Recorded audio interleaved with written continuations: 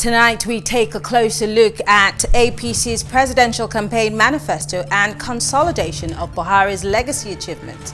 And Special Assistant to the President, Muhammad Buhari, on media and publicity, Femi Adesina, says rising insecurity is no longer an issue in Nigeria. This is Plus Politics. I'm Mary Anako.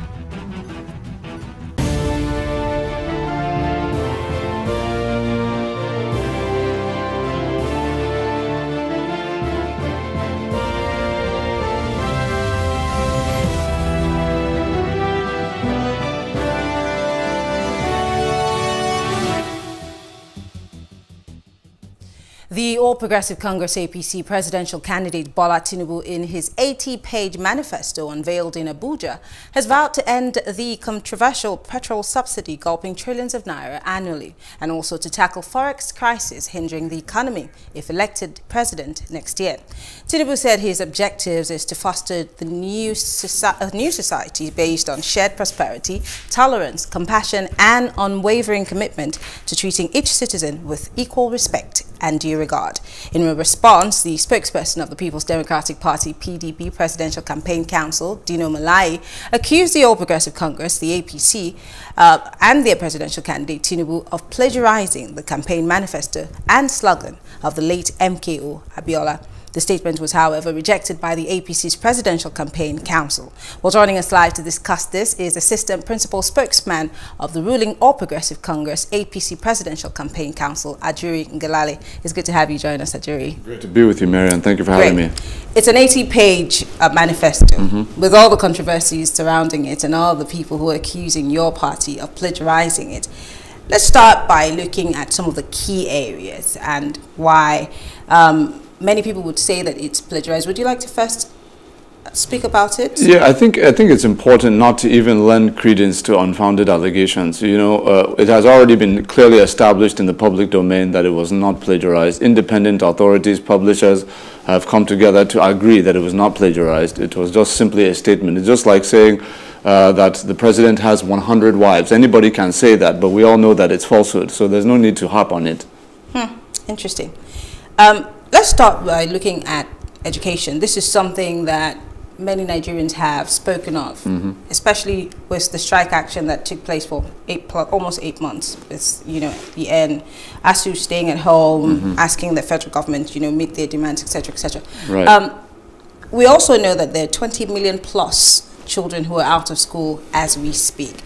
Before your principal took office, it was about 10 million roughly out of school children, but now it's more than doubled.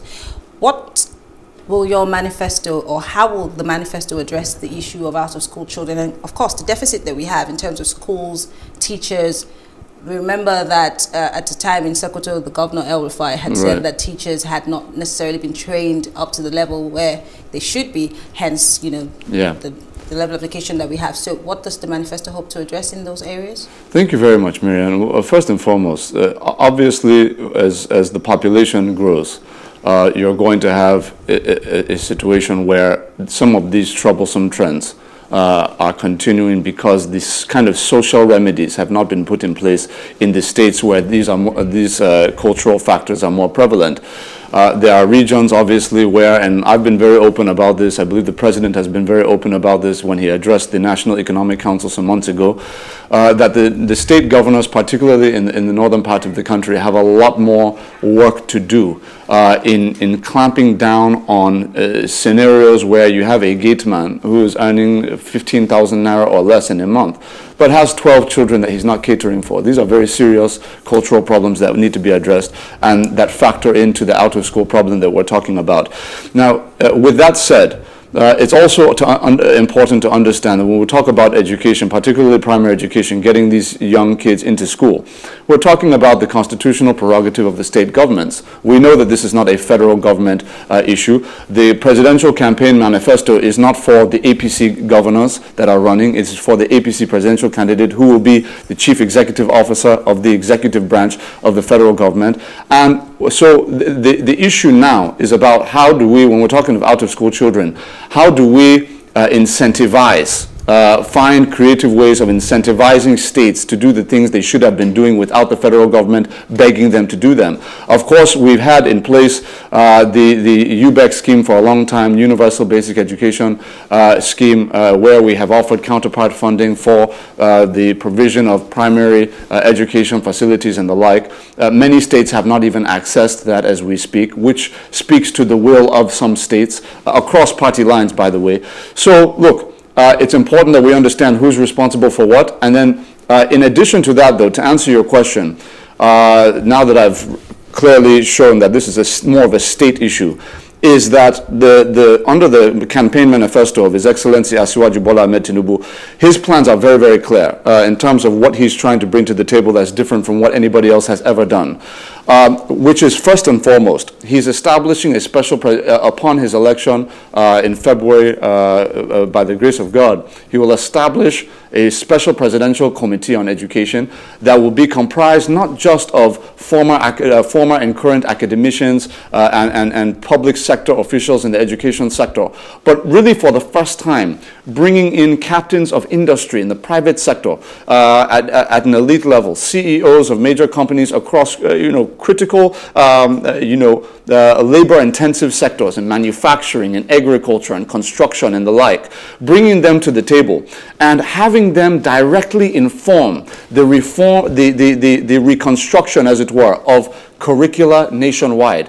And the reason why he's doing that is so that we can more specifically tailor the curriculum that our children will be studying toward the actual needs in the knowledge-based 21st century global economy.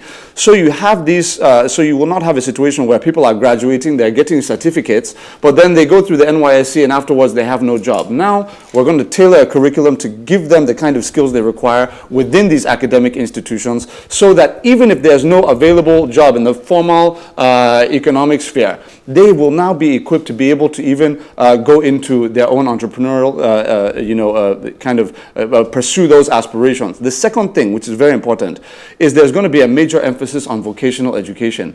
We want to emphasize in this country that we can no longer look at education as simply a means to a certificate at the end of it. We cannot say to our children that if you don't go to college, because this is the problem we have in the country, is if you don't go to university, you're a failure. If you're not a scientist, a doctor, a lawyer, or this or that, or a banker, you're a failure, and all of that. That's the mentality of most parents in this country, across the country.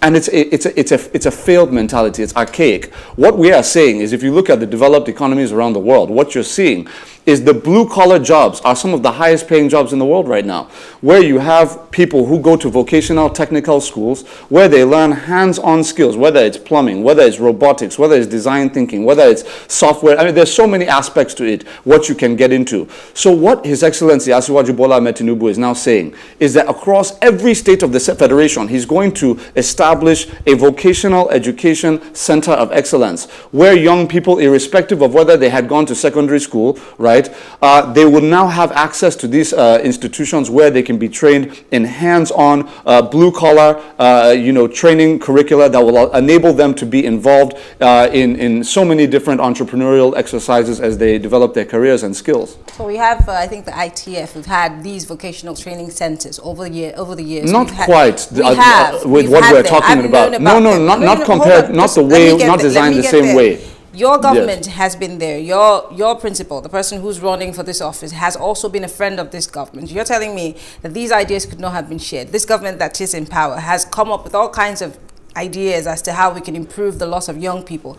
So we're going to wait till 2023 for that to be done by Asiwaju. No, we have to understand. We cannot explore that now. See, and monies have always been allotted to training people in vocation, in ICT, but then something different, you're going to pull a rabbit out of a hat? No, Maria, no, I'm not into theatrics. I'm into developmental conversation. What I'm saying to you right now is that when we talk about the issue of education, what we're trying to look at is say, look, President Muhammadu Buhari, we're not saying he has not done well. We're not saying that he has not done his best. But we also know that there are several training institutes where corrupt politicians and some officials have done the wrong thing, and they have been taken in by the EFCC. They have had assets recovered from them, and they have gone through prosecution. You cannot put that on the president. What the president cannot be the head. I'm coming, please. I would like to land. I allowed you to land your question. I want to land my answers.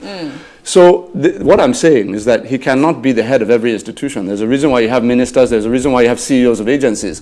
But when those officials are not doing their jobs well, it's his responsibility to ensure that they're either removed, replaced, or if they have done something wrong, they should be, the law should be enforced. And that is what he has done. That's relative to training. But we're not talking about the same type of process. We're talking about a totally different, apparatus that takes into account the partnerships required with the state and local governments. It's not just a minister sitting somewhere in an office in Abuja determining who is going to be trained and who's not going to be trained. That's a totally different approach from what we're taking in collaboration with the private sector. So does that mean that the Buhari administration has failed in taking that approach, and that's why Bola Tinubu wants to come in? No, absolutely. But this is the kind of myopic thinking we want to avoid. The idea that because somebody has a fresh idea, it means that somebody else has failed. No, these are two different men who have two different sets of ideas. President Muhammadu Buhari brought in place so many different reforms. I mean, we're fixated on education. There's so many areas to look into. But if you look at across the board, the various sectors, look at the manifesto. In page 5, we talked about the security plans, which I'm sure we'll get into. The first thing that was there was praising President Muhammadu Buhari for the reforms he brought in place in terms of massively arming not just the Air Force, but also the Navy with new landing ship tanks, new battleships, the Air Force with new fighter jets, gunship-laden helicopters, drones that we're now manufacturing locally in Nigeria, the Army with new light arms, new locally made mine-resistant vehicles, armored personnel carriers. These are things that we were importing 100% before. We're now manufacturing them within this country because of the moves and policies of President Muhammadu Buhari.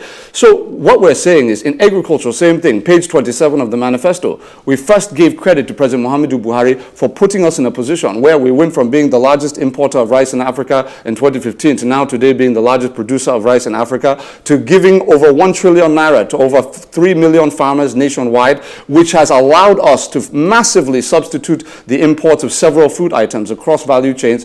These are things that the point that I'm making to you is, for those for those who have been in the media space attempting to create an impression that because His Excellency Asiwaju Bola Tinubu is bringing new ideas and kind of new approaches to governance, that now equates to Mr. President failing. That's a nonsensical idea, and I think we can be more sophisticated in our thinking to understand that you have a president who has his own history, his own notion of how to tackle problems, and then you have a new candidate, and that's why we elect new governments. Let's talk about healthcare. Sure. It's interesting that in the space of a year plus, we've had so much brain drain in the health sector. Again, this might not have been part of the 3 key things that the Buhari administration campaigned upon, but then we're seeing more and more people flee from Nigeria to other parts of the world. And I'm wondering, we also see that life expectancy in Nigeria has gradually dropped to its lowest ever, and I think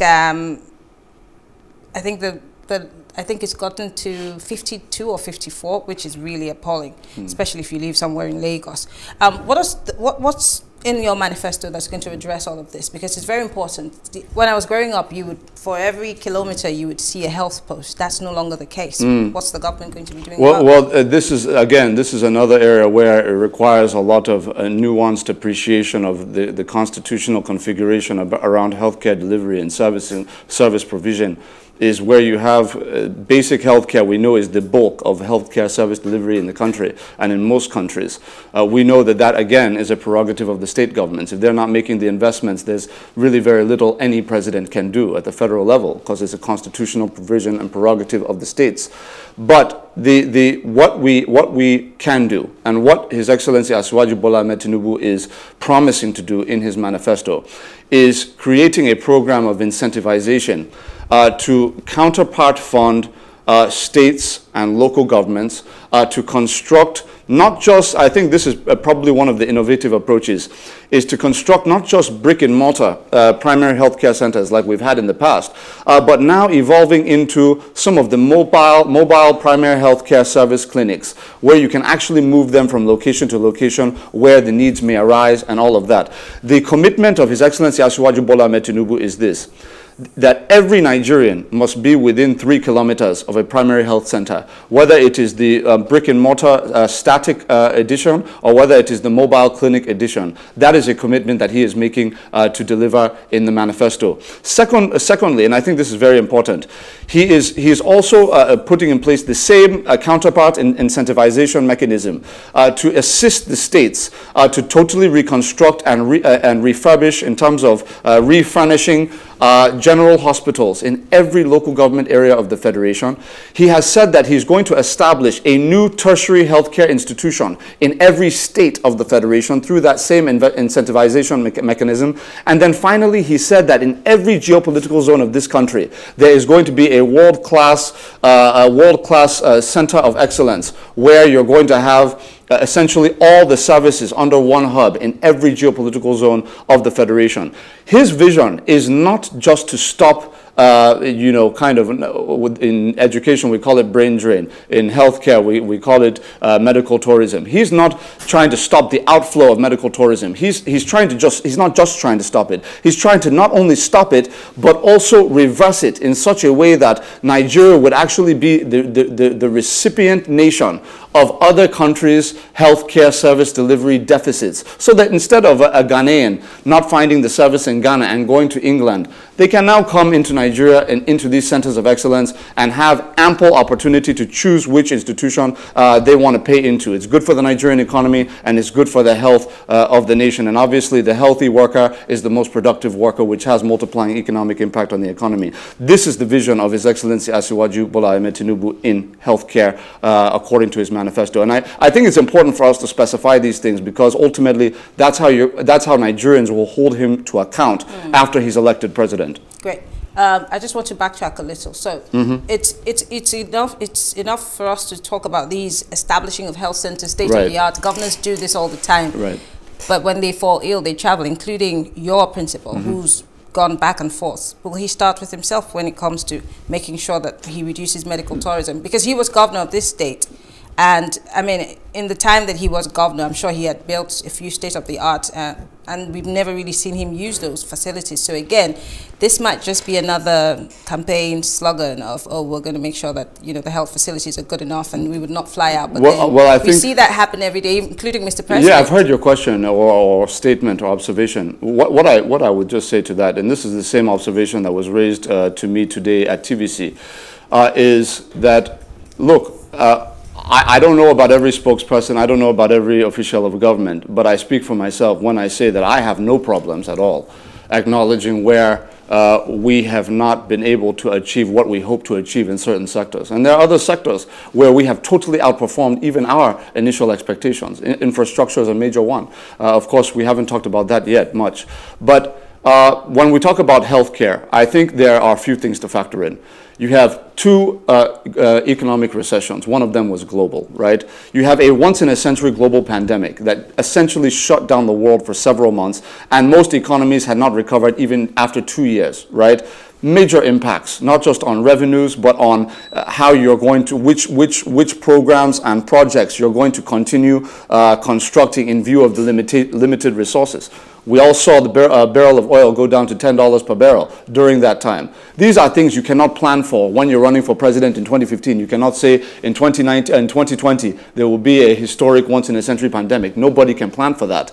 So when these things happen, you have to address your priorities. I think it's fair to say that when it comes to healthcare infrastructure, the states, when the pandemic happened, that are mostly responsible for providing the infrastructure and healthcare that we're talking about, really did pinch that part of budgetary provision and focused more on roads and some of the other priority projects that they held. That's their prerogative. Whether it is a good decision or a bad decision is something that we have to talk to our governors about. But in terms of the president and him going to travel and all of that, I think it's absolutely true that there's still a ways to go. But the fact of the matter is we have to start. And I believe if you look at Lagos State, His Excellency Asiwaju Bola Tinubu had created the conditions for this state to be the state where you have state-of-the-art private hospitals that people are coming in from Kenya to come and use. Look at Reddington, and I don't want to be advertising for anybody, but if you look at several other, there are several hospitals that international residents come and get their health care at. Even in, by the way, we should acknowledge that the Vice President. Use it? Why doesn't he use it? No, but we should. They are of international credibility. I'm coming. We should hold on. There are two things here. First, let me address that. First of all, His Excellency the Vice President Yemi Osinbajo got a very critical leg surgery done. One person. Well, it's one very important. He's not running for president, Marianne. I'm coming, Marianne. He did do it. It's unprecedented before he did it. Whether you want to acknowledge it or not, he did do it.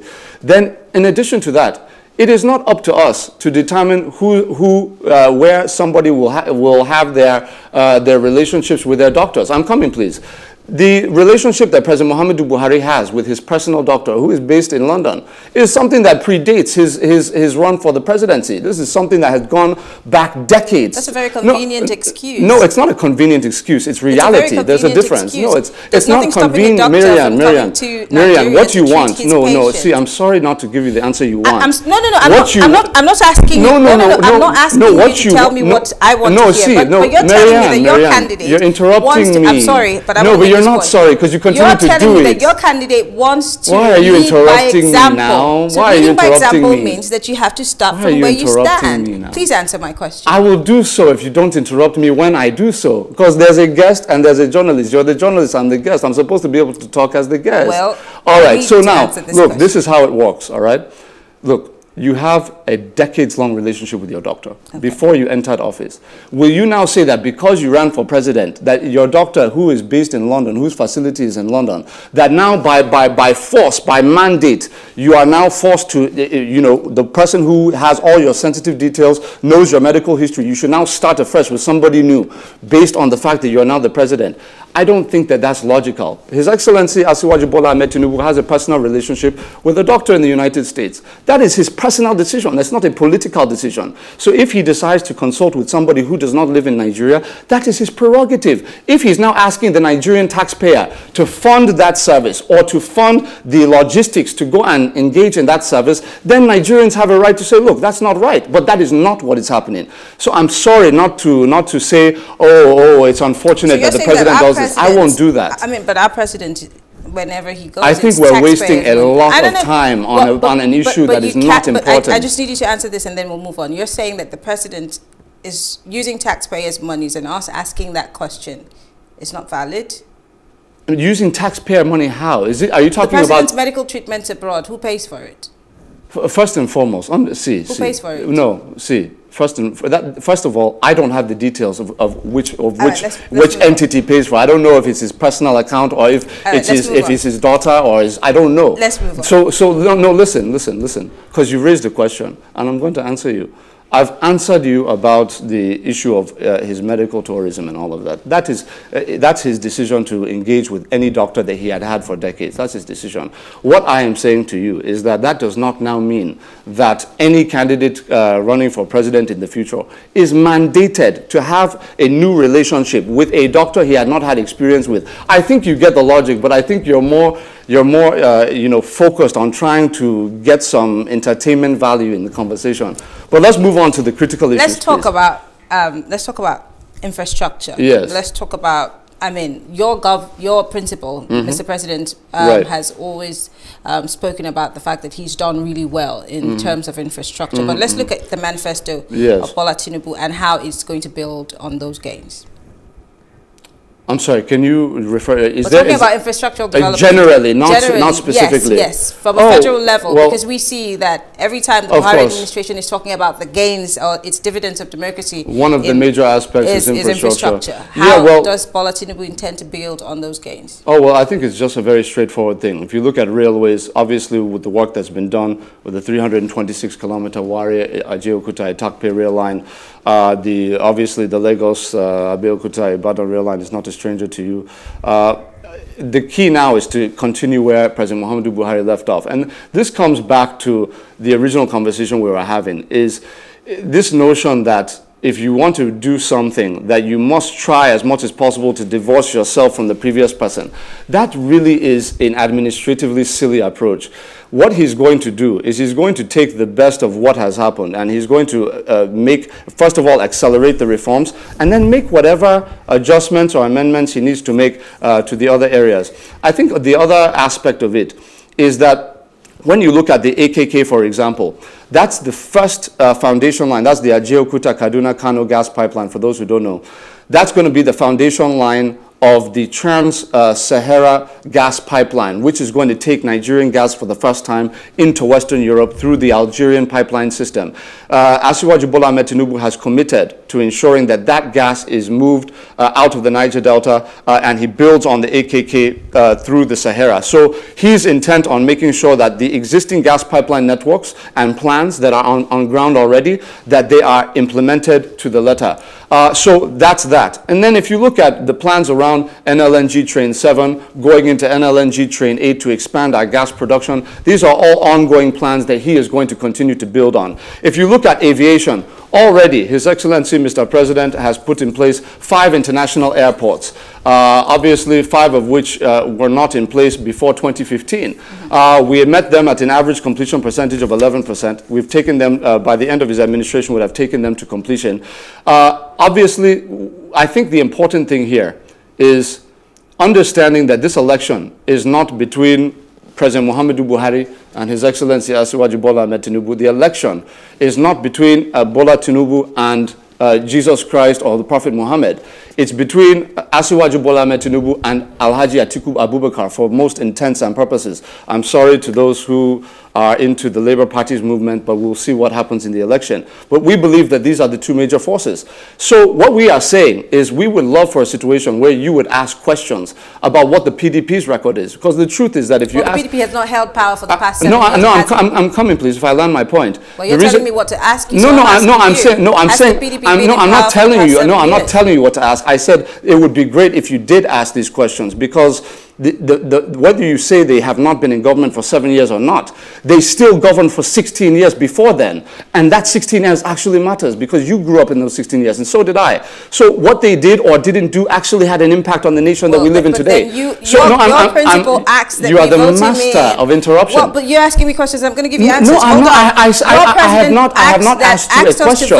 I have not asked you a question, Marianne. Great job, and then you're I have not asked you a question at all. As journalists to ask you what the PDP will do. Wait a second. Well, you're not a PDP representative. I can't be asking you that question. You just said that I asked you a question. I did not ask you a question. Well, go ahead now. Now, with what I was saying, look, is that people that did not even build a single airport, not one in 16 years, with double the time and double the wealth. Not a single railway was concluded in those 16 years. They cannot name 100-kilometer plus federal expressway that they started and completed in 16 years with double the wealth and double the time, right? Not one major gas pipeline artery or one major refinery or one major this or that. Just name it. Name it now. They cannot. That's a major problem. So my point in making this statement is not to lambast the PDP. I'm just telling the truth. I'm not insulting anybody. So, but what I'm saying is the point in saying so is that this is who we're running against in the election. So what we are saying is that the progressive movement is united. Whatever President Muhammadu Buhari has accomplished, which is so much across the sectors, we are not only owning it, we are proud of it. And whatever we're going to do on top of that successful foundation he has laid for us, we're going to accelerate the reforms, and we're going to make sure whatever value addition we can make in terms of modification, we're going to do that. And that is the simple position. Let's talk about security. This is it's something you and I had your favorite topic on this program. No, we had a tete-a-tete before we went on air, and you had a lot to say. Yeah. But let's talk about the fact that when your government came in, it talked about putting an end to Boko Haram, but now we don't have just Boko Haram. It's become a hydra-headed monster. It's become the bandits. It's become the unknown gunmen. It's become all kinds of things, across the federation. I always say, if you toss a pen, wherever it faces, there is some form of crisis or insecurity. We saw what happened in Anambra and all the assassination attempts on senators, members of the National Assembly. We've also seen what happened in Abuja, the security alert that was put out by you know, the US and the UK, even though the information minister called it a clickbait. I'd hope that she'd be able to explain to us what that meant. Yeah, but then, sure. In 2015, Boko Haram was the major issue. Right. Now we're dealing with many things. What exactly will the Asiwaju government be doing? Because as we speak, we're getting ready for an election season. Also, with the flooding, there's a lot to, you know, worry about in terms of, you know, how people are going to be safe and go to vote. But all that's happened now, just hold on. Okay. With all that's happened now, yes, things deteriorating to this point, does it not make the Jonathan government look like a saint as opposed to what we have now? Well, that's quite a pretty good marketing moment for the Jonathan administration. I would just say this: if you look at the wide raft of what we face. Look, I was a reporter in this country going to the sites of all these terror attacks. I was in Abuja at the This Day bombing. I was in Nyanya when the motor park was exploded by Boko Haram. I was in the Catholic church that was exploded on Sunday just on the outskirts of Abuja. I was there. Banek, same thing. So I have an idea of what we're talking about when we talk about how bad things were and how things are today. You know, I always marvel at the ability of some people to glamorize the things that are wrong in the country for narrow political ends. What I've always said is that if you look empirically at what has happened in this country from 2015 till today, as against what was happening before then, I'll remind you very quickly before I go into what we've done, that from 2011 to 2015, I didn't even mention the UN bombing, which was even the most catastrophic, is this. You had young boys in boarding schools across the north waking up to terrorists entering their rooms with no light. They were having their throats slit. In the morning, you will have 80 boys dead on their bunk beds across boarding schools in the north. People forget that that was going on. You had bombings in markets in Kaduna and Kano and Kebbi and Jigawa. There was no state, Sokoto, no state in the north where you were not every weekend. I'm not saying something that happened every month. Every weekend, there was a new bombing of a new market. In fact, the incumbent president was almost killed in Kaduna by the same groups. The entire city of Abuja was a checkpoint. You were here. I'm sure you were there at that time, or at least saw it. I was there. So the notion that we have not had a single bomb attack in Abuja from 2015 to today, knock on wood, it continues. We have not. To the idea that, oh, Goodluck Jonathan now looks so good, I think is almost offensive, given the facts. Then on top of that, the Boko Haram that you're talking about controlled about a third of the northeast of this country at the worst point in time. At the time we took over, they controlled several local governments. They were administering taxes and governing over spaces. Emirs had been run out of their thrones to IDP camps. Local government chairman, IDP camps. That's what was going on. Maiduguri Airport was closed for 3 years. It has been open since 2017. It has not been closed since then. Now, I situate all of this to say that today Boko Haram controls zero territory in this country. The ISWAP faction that we all talk about, that was controlled by Abu Musab al-Banawi, the commander al-Banawi is now dead. Under the leadership of this commander-in-chief, the military removed him from the battlefield. Abubakar Shekau of the original Boko Haram, the commander that was mocking the man that you're praising now, Goodluck Jonathan, in public on video, he's now dead under this commander-in-chief. Now you now say that, did he die? Yeah, no, but so now he died once and he's fully dead and everybody recognizes that he's dead. So not only is he dead, the people he was fighting with are dead too. So there's really nothing to talk about. Now, I'm talking about Boko Haram. Okay. Now, in addition to that, you made the very interesting, in fact, I could see almost glee on your face as you were saying, if I spin this pen, almost everywhere there's a problem. I will correct that notion. If you remember, you're wrong to state that banditry was not a problem before. Banditry was a major problem under Goodluck Jonathan. It's just that Boko Haram was such a terrible problem then that nobody talked about the bandits that were kidnapping and killing people. Your government campaign. No, I'm coming. I'm trying to understand why you keep going back to Jonathan. No, because your question. No, Marianne. No, it's because of the jaundice. A whole train full of people were kidnapped, and it took months Marianne, to get I allowed them out. you when you started. I'm sorry, but I have to ask this question. No. You're not asking a question. You're making a statement. Going back to the Jonathan administration when you are in power, this is and Nigerians are looking now. to you to do something. Well, you're here to defend the government, so help me understand why you keep going back to the I will tell. No, you started by advertising Goodluck Jonathan's administration and advertising for PDP. I'm telling you that. Oh, did you not make the statement in front of all of our viewers that doesn't Goodluck Jonathan look so great by comparison? I was almost shocked that you could say that on air. But listen to me. What I'm saying to you is that I'm making sure that you remember the reality instead of this fiction that you're creating for people. Yes, we do remember. So that's why I needed to make sure that I bring that out so that I can tell you where we've come. Now, I've said Boko Haram out of it. Northeast is a totally different place now. You're not having bombings across markets all over the country anymore. Everybody knows that. Now, the issue of banditry. We had a major problem with these herdsmen-farmer clashes across the Middle Belt for several, 2 or 3 years, 2016, 2017, 2018. We have seen a massive reduction in all the conflicts that we saw in the Middle Belt. Nobody's talking about that. Well, in Benue, are you seeing the casualties? In Nasarawa, in Plateau, all those places that were very bad. Are you seeing them? No. Why? Because we established new forward operating bases, new military personnel groupings in all of these various places, uniquely equipped and operationally prepared to deal with those threats. They're not there anymore. Zamfara, I want to remind you of some of these things. Banditry that we talk about. Zamfara turned into the hotbed of illegal mining and banditry, that they were even linked with previous state governments in Zamfara state. Today, Zamfara, nobody even talks about Zamfara as a security concern today. Really? This is, no, it's a fact now. Why? I'm saying it on national television. I'm not afraid of being contradicted. And you also said, Governor Otom has been on the news every other week. I'm almost done with my point. I promise you I'm almost done. Now, the issue of banditry, the last major attack we had was on the rail line, Abuja to Kaduna. You saw what happened there, where they had the attack, and it was terrible. So we were able, fortunately for us, all of the people were released, all right, and we have thoroughly decimated so many of those elements in the forest along the Abuja-Kaduna highway and all of that. My point is that it is absolutely true that we have security challenges, but if you compare it to what it was, where you had people threatening to take over the governance of Nigeria, you can't even begin to make that comparison. So when we say that we're building on the platform of what President Muhammadu Buhari has accomplished, we're not just talking about the massive armament of our military. We're not just talking of the success against Boko Haram and against bandits and killer herdsmen and all of that.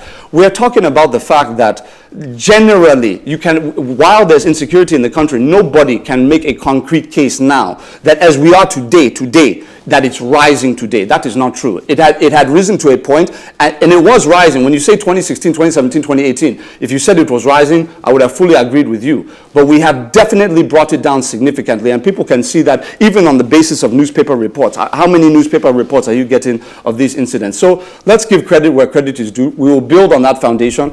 His Excellency Asiwaju Bola Tinubu, in terms of specificity, is promising that, first of all, we're going to establish a forest guards reserve, because His Excellency Bola Tinubu believes that we need to really make a bit of a pivot as in the thinking of our armed forces, in the sense that, yes, we have done well to react to some of these challenges, right?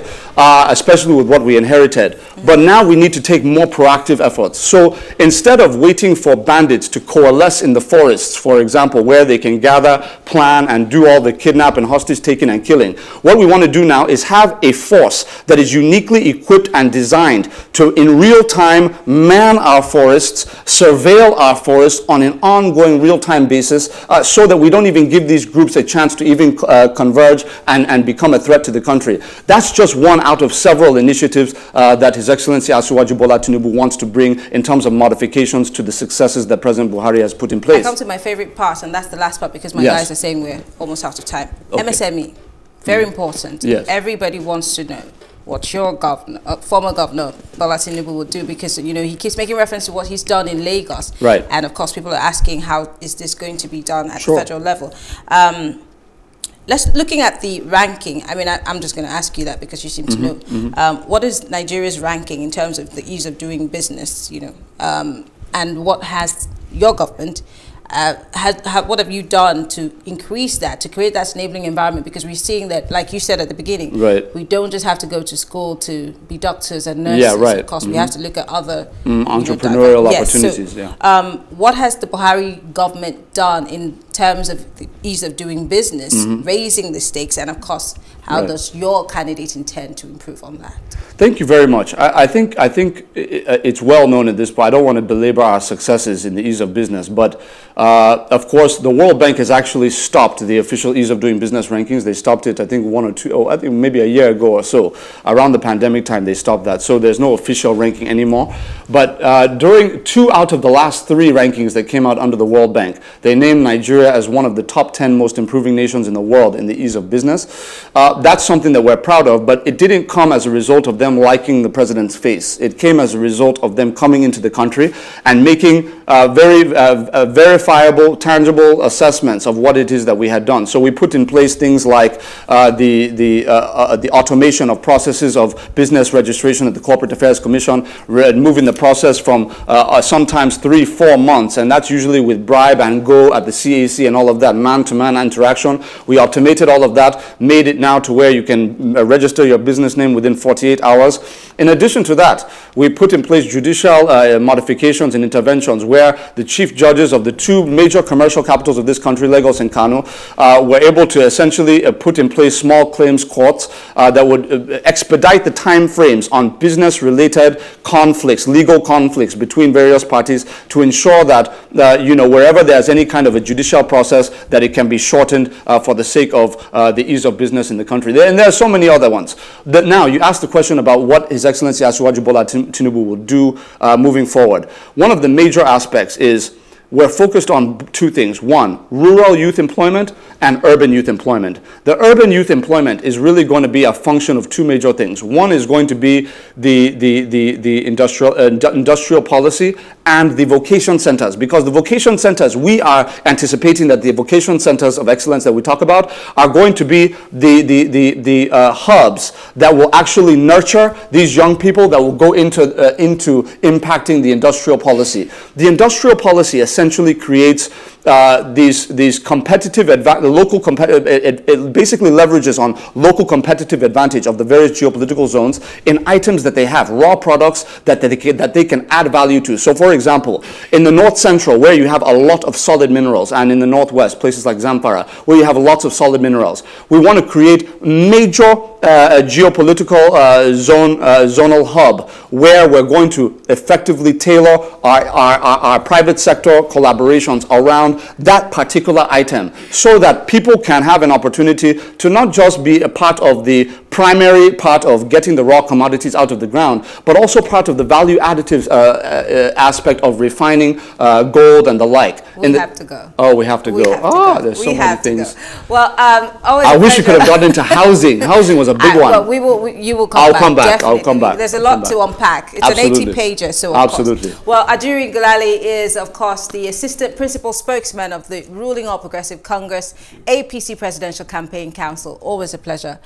We hope that you come back and we'll do some more fighting. I look forward to the next fight. It was great. Thank you. We'll take a short break now. When we return, we'll be taking a look at the discussion with Tunji Abdulhamid on security in Nigeria. Stay with us.